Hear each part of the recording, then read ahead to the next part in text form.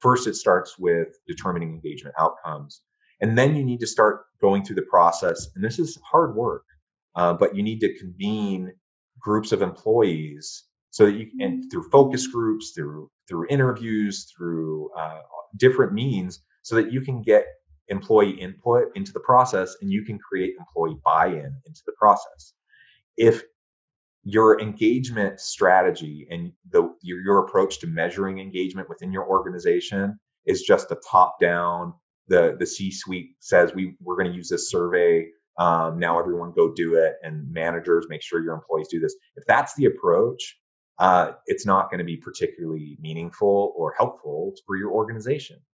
So you need to make sure that you're creating employee buy-in.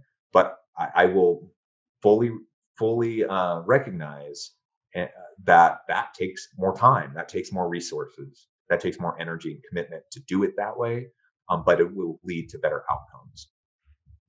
You need to identify what's really truly important to your employees. What are the salient motivators of your employees?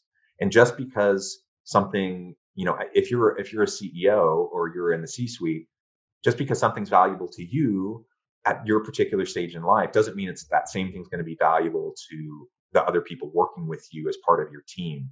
So you need to talk to them. You need to understand what they really truly value. And if you're going to try to seek ways of leveraging their capacity and help increase their motivation and engagement levels, if there's a misalignment between what you're offering and what they want, then you're not going to have the desired outcomes, plain and simple. And organizations miss this point all the time. It is so common for organizations to not be clear on the outcomes, to not have mechanisms in place that employees actually value. And so then it just becomes an exercise of collecting data that's not actually particularly meaningful or helpful to helping things improve within the organization. You can also perform a driver's analysis, similar to figuring out what's important to employees. Figure out what, and this can happen through data analytics and statistical analyses. But what actual drivers are the most important?